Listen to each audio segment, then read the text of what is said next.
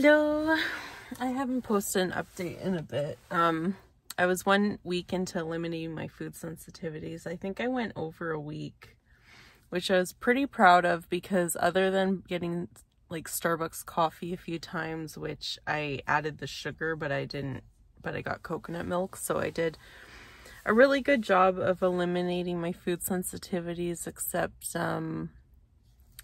then like the middle of the second week, I got a shift last minute and I just didn't cook for myself, and I just thought, oh, well, if I go in and grab Subway, that's going to take too long. So then I thought, okay, well, I can just have one cheat day, and then that turned into 3 days in a row because the next day I did something with like friends, and then I just had a third day because like that was kind of what I was worried about, is just that because restricting my food sensitivities, like because it is so restrictive doing that, like I can't have rice, soy, wheat, almonds and milk and peas and corn, and the list just goes on and on and on. I was worried that being too restrictive would lead me to have like some binges or feeling really guilty and feeling like I want to puke, and I think that those feelings definitely did come on. But I'm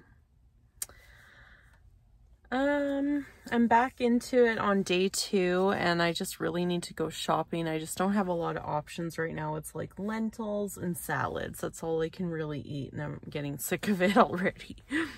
But there are other things. Like the other day I found rye bread. It's pretty expensive, and you have to eat it within like 5 days or something of opening the bag, from Whole Foods, but it's like actual rye bread without all my food sensitivities, which is like really rare.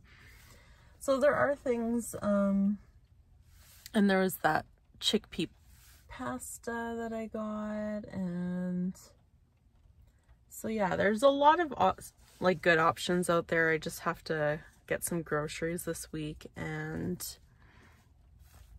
sorry, it's so dark. I tried my best. I'm starting to feel good again though, like being on day 2 of eliminating. Except I have a mild headache today because I'm quitting coffee again. But yeah, that's just my little update for now. I have an awesome salad to enjoy from Subway that I went to get. More salad. I just didn't, I'm like, you know, I only have so many dressings at home. I only have so many ingredients. So I'm like, I'm just gonna get a Subway salad, and then this week I'll actually go shopping. But yeah, so it is too bad that I screwed up, but you know, like I said, I kind of have gone 1.5 years of eliminating all my eating disorders. I gradually went from close to 300 pounds to 260, so that's 40 pounds so far. And you know what's so crazy? The day that I was called into work, the day that I ate bad, like I was kind of just like, I lost a few pounds on the scale, and then I was just sitting around the same weight for a few days because I was restricting in my first week, I was consuming more like fruit and lentils and things like that to try to balance it out, so I didn't feel like I was starving, just so I could like make it through the first week and then start eating a bit more sensibly. But on the day that I went to work and ate all that crap, even at the end of the day, when I finished work and ate all that shit, I was down 3 pounds on the scale. Like, make it make sense. It doesn't. I guess it means I was just ready for a drop finally on the scale, and then I ended up just eating bad, or I don't know. But anyway, I just thought that was funny. But I'm not feeling too hard on myself. Like, I'm pretty proud that I've been able to just demonstrate some self-control, because I did have 3 bad days, but I think I'm just about close to being 2 weeks total. So 3 bad days out of 14 days or whatever isn't the end of the world. It's about making it an overall lifestyle change, and there are going to be times where I'm just going to have to eat something that's not that, well, I don't have to, but there's those times where you're like with family, with friends, or whatever occasions, and I kind of need to get out of the mindset that like, oh, cheating is inevitable. Like, I should get in the mindset of preparing myself better so that I don't need to like feel hungry or feel like I'm missing out if I just bring stuff with me. Because I mean, it's literally like poisoning myself. Like, there's all those side effects of eating your food sensitivities, which is not good for you long term. So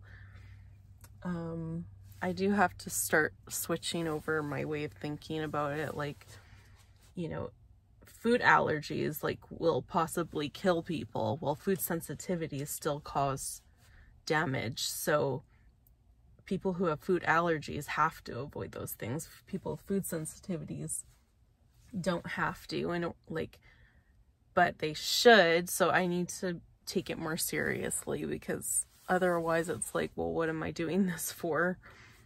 Because it probably takes like quite a while for certain things to like exit the bloodstream and everything. So in order to get like the best results, I need to like make it more long term. And yeah, anyway, so my brain's all over the place about it, but overall feeling pretty good. I think my skin's